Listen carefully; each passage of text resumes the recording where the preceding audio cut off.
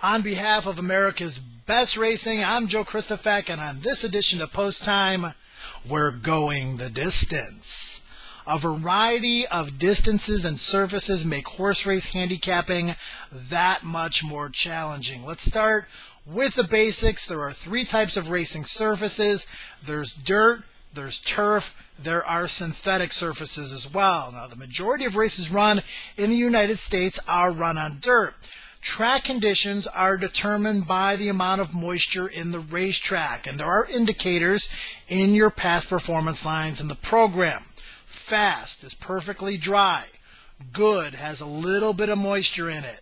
Muddy is more of a sticky, wet racetrack. Sloppy is very wet, often puddle-like and splashy. Wet fast is a track that is wet, but packed down and sealed, so it remains on the fast side. Now, when fast, most dirt surfaces are going to cater to horses who have some early speed.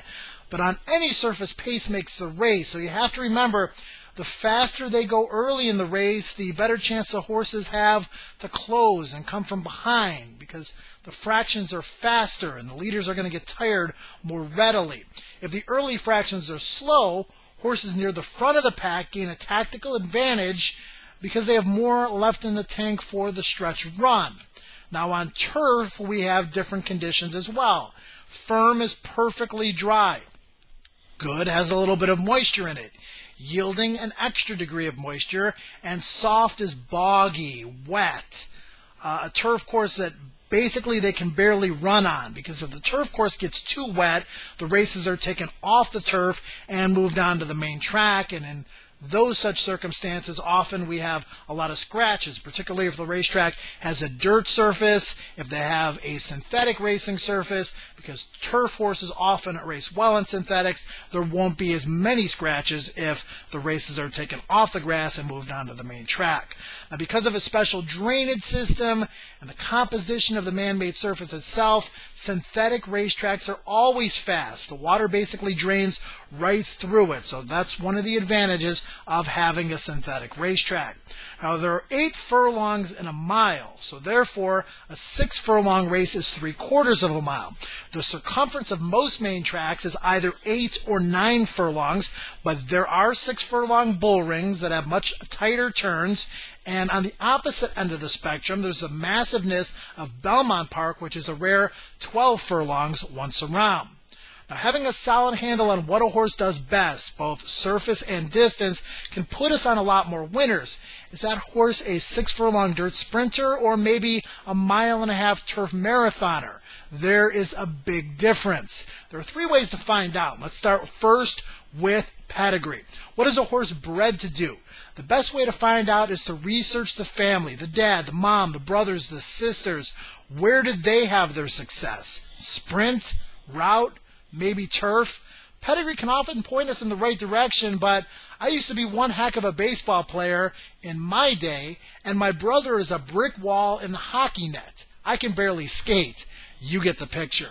Point number 2, the physical build. As discussed in our presentation on physicality, horses are just like humans and cars. They have different body types. In sprint races, look for the horses who are built like a Mustang, compact, big chest, big butt, lots of power. In the route races, look for horses who are more athletic. They're built like a Ferrari, sleek and long, and they can definitely show more stamina with that sort of physical build. Horses who race well on turf, well, they have the big paddle-type feet. It helps them get over the ground a lot better. And synthetics horses, for whatever reason, seem to have a very narrow build to them. Now, in the end, point number 3, it all comes down to the past performances. Horses have to prove what they do best. And one of the many jobs as a trainer is to find out what the horses do best and maximize that ability, both distance and surface. Now, how a horse trains in the morning will often clue a trainer into potential distance limitations. If they're getting tired in longer gallops, or they work 5 or 6 furlongs and are getting a little bit winded at the end, maybe that horse is going to be a sprinter and probably won't do well over longer distances.